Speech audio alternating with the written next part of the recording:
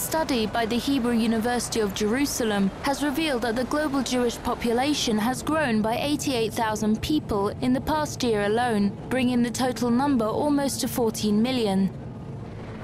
According to the new statistics, 1 out of just over 500 people is Jewish, in other words, nearly 0.2% of the world's population. Of these 14 million Jewish people worldwide, over 40% live in Israel, whose population has grown to almost 8 million residents this year, 75% of whom identify themselves as Jewish. This population increase is partly due to the latest wave of immigrants, the majority of whom came from Eastern Europe, the United States and Ethiopia.